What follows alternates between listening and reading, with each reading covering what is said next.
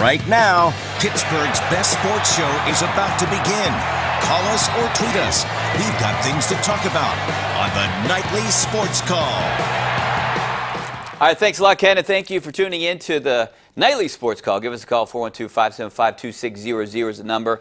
I'm on tonight with Ron Cook. We'll be taking your phone calls. We'll also be entertaining some tweets. And how about the Cleveland Indians? They go on to win their 22nd straight game tonight. Unbelievable what's going on with Cleveland. Ron Cook actually had a chance to spend some time with Terry Francona last night.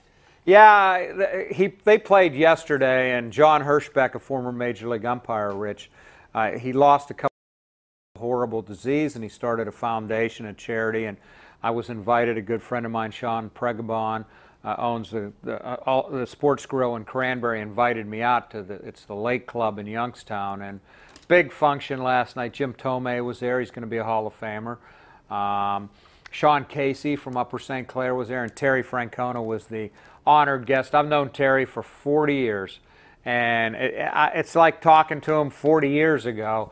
It was so nice to see him, and it couldn't happen to a better guy. He's a Hall of Fame manager. He led Boston to 2 World Series after ending their years and years and years drought. I'd like to see him end it with Cleveland, win another one. That'd be 3. That's an automatic stamp to the Hall of Fame. Yeah. Great person. His dad, Tito, I know the family. I covered Terry's Major League debut. And they had a chance last year. They were so close. Can't get any closer. No. Losing extra innings in the 7th game.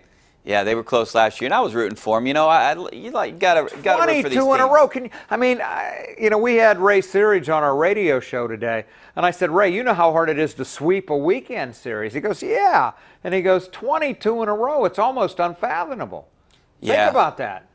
It is amazing what they're doing, and I find myself rooting for them. I'm watching it. I'm on the edge of my seat. And tonight they're down. How they win. They're down 1 in the 8th inning. They had 2nd and 3rd, 1 out. They don't score.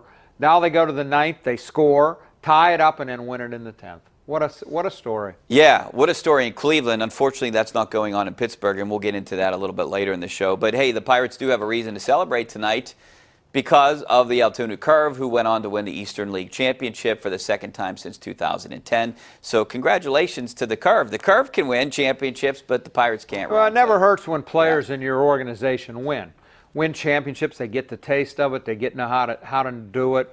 It never hurts. Now, is that going to translate to the Major League level? We'll see. Yeah, Mitch Keller pitched pretty well tonight. So they go on to win a championship in Altoona. We'll also get into the Steelers.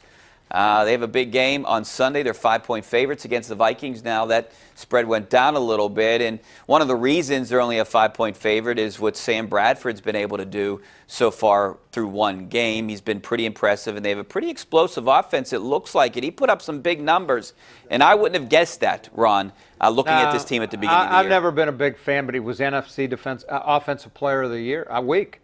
Dalvin Cook, the running back from Florida State, had 127 yards. He's got a really good line, really good receivers. It's going to be a real test for the Steelers, both offense and defensively. I think if they play like they did against Cleveland, they'll probably get beat, but I don't anticipate them. I think they'll play a lot better. All right, we're taking your phone calls tonight, 412-575-2600. Give us a call in a couple minutes right here on the Nightly Sports Call. See you then.